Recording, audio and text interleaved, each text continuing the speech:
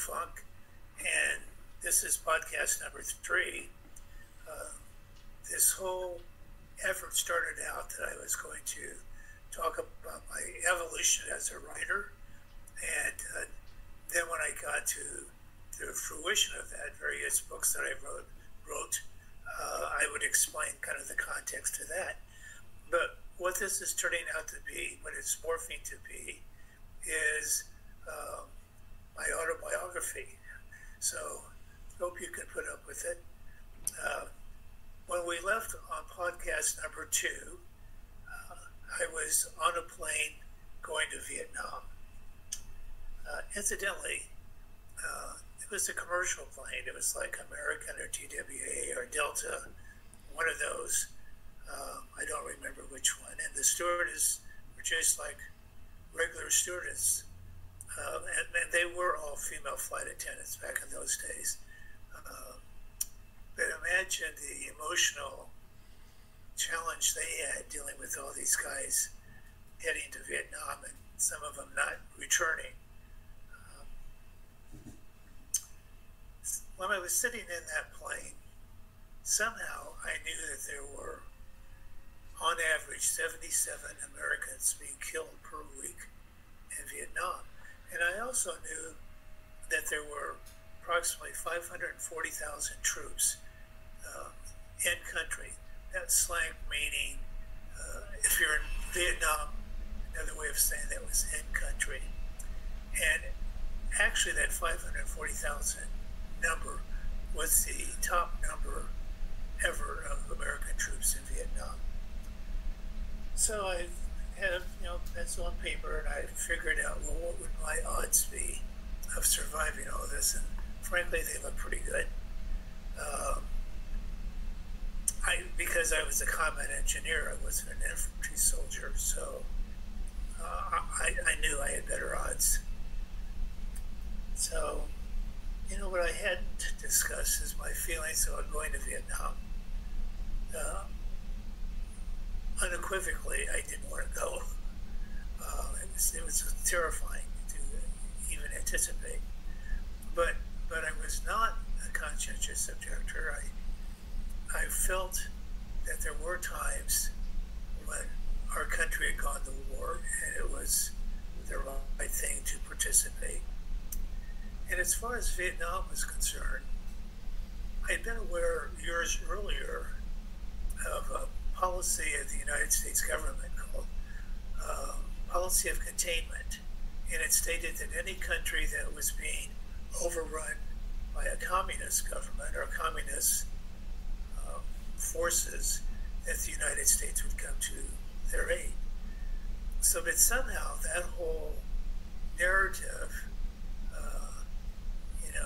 dissipated in the air, and by the time I was going, they were protesting in the street because of the military-industrial complex and capitalism and greed, and so it was a whole different story.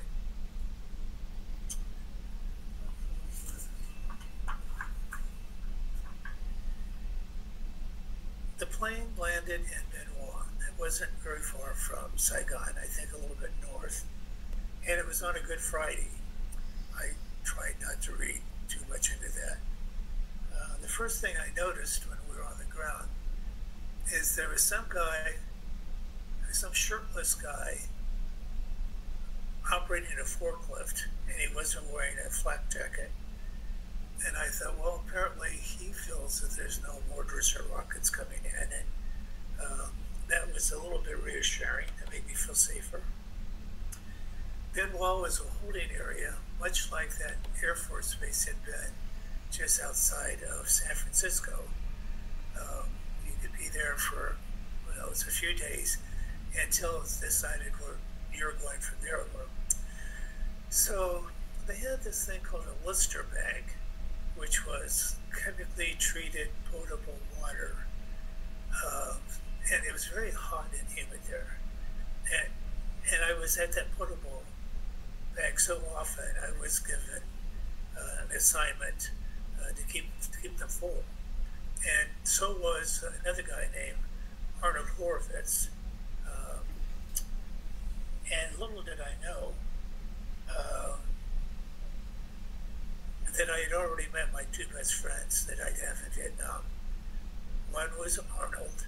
The other was back up to when we were in the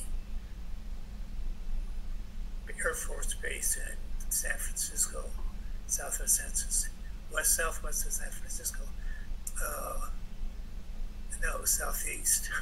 But anyway, uh, that the guy, the guy that said private. Well, I have to back up a little bit more. When my sister-in-law was trying to reach me to say goodbye, and with her living accent, they were paging, "Would private sunk, please report to such and such, private sunk." And so this guy on the top of the next bunk to me, he went, "Private sunk." Can you imagine a name like that? Oh, brother. Well, that was Ken Lubecker, and he was my second best friend in Vietnam. As we all were boarded on a plane, the C-22, C-122, I believe, going towards Pleiku. And there were about 30 of us on that plane. The seats were like really cheap lawn chairs strapped to the sides. And we're on our way, and then we're informed that we were going to land at some Air Force base because there was so much crossfire over the Pleiku airstrip at that time. I thought, well, that's not very welcoming. Um, so we stopped for lunch. I wasn't very hungry. But there was a radio on. It was talking about Nixon had this new plan to get us out of Vietnam. So that was, I think it was encouraging, even though it didn't suggest anything was going to happen quickly. So when we did land in Pleiku, we were shepherded to Engineer Hill, and we sat around, and 24 of the 30 of us that come in on that plane were trucked off to Ben Het. That was located near the Laotian border. It had a lot of U.S. casualties, so I was glad I wasn't on that truck. The six of us that remained, we started talking to each other, and then we discovered what we all had in common was a college degree. Apparently, someone decided that we could be more use if we stayed on Engineer Hill and be spared the ravages of Ben Het. If I never had a good reason for a college degree, that was it. Now, Engineer Hill was home to the 2nd Engineer Brigade, and there were approximately 2,000 troops there. Now, what is a troop? These are all things I had to learn. A troop basically was one individual. So Arnie, Ken, and myself, we were relocated. It's on the hill. We were taken over to the 509th Panel Bridge Company. And attached to that was another platoon that was from some floating bridge company. A little bit about Ken and Arnie. Ken was from suburban Cleveland, a tall guy with blonde hair, had green eyes. His liberal views often shared, never softened. Arnie was medium height, dark hair, dark eyes. He was smart, and you couldn't help but know it. His conservative views at the time would shift dramatically over the years. I might even say keep shifting. Okay, now just for the record, Engineer Hill was a brigade. Okay, it had X number of battalions.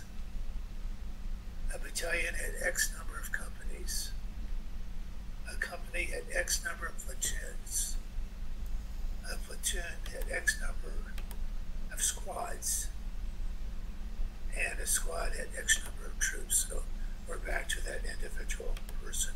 So there were 3 platoons, or kind of like 3 working platoons, bridge building platoons, and then a 4th one that was for support people. Okay, a sergeant had each platoon, and there was a first sergeant. These were all career men. Also, there was 3 officers, 1 captain, 2 first lieutenants. I don't know. They may have been second lieutenants. It was a long time ago. So how did I feel the first few days? Well, again, I think terrified says it.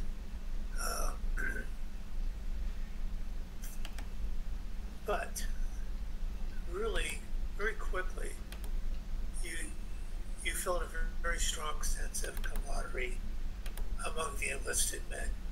And the enlisted men is everyone that wasn't an officer. And I think these sergeants were enlisted men too. Yeah, they were. So we were below the sergeant level. We were the peon enlisted men. What I remember after I was there a few months, I have to describe what our housing situation was like. They were called hooches.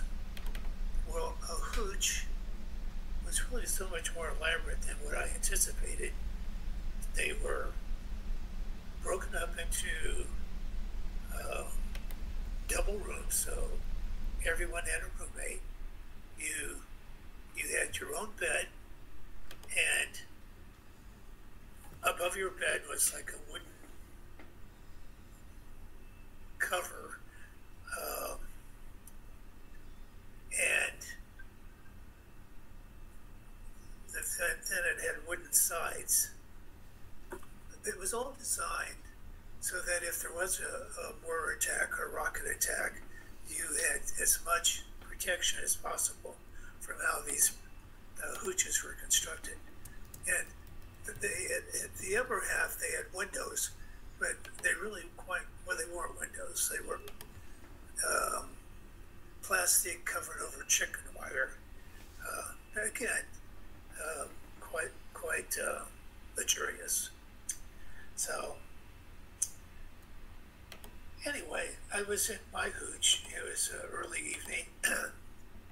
And some guy came walking over from the shower from another platoon. He's going, "Where's Funk? Where's Funk?"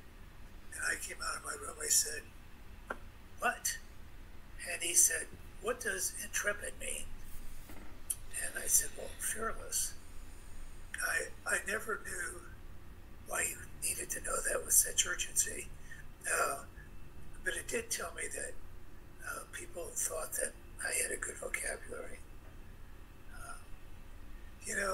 When I went to St. Bede boarding school for high school and Marquette University for college, I thought I knew something about diversity.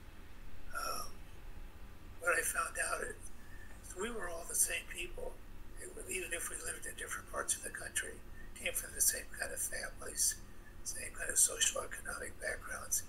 The Army was totally different. But whether you're from the hood or the farm, you really did depend on each other.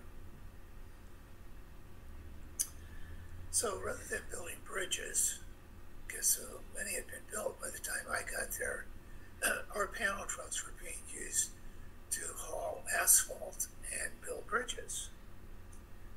Now, the panel trucks were traveling in a convoy. The security for the convoy was a converted tank mounted on a wheel chassis that could ride along. I'm turning the page here. With the other trucks, at the end of the other trucks, and will serve as security. It had 150 machine gun and 2 M60s, plus our own weapons. You're never were supposed to say guns. Now, initially, they were M14s when I got there, but then they switched out to M16s. So, lucky me, I was assigned to the gun truck as security. So, you don't have to think too hard to realize that if the enemy wants to take two people out, the first people they're going to go after are the two guys operating the gun truck. It would be me and the other guy riding with me. I'll pick up on the gun truck on the next podcast.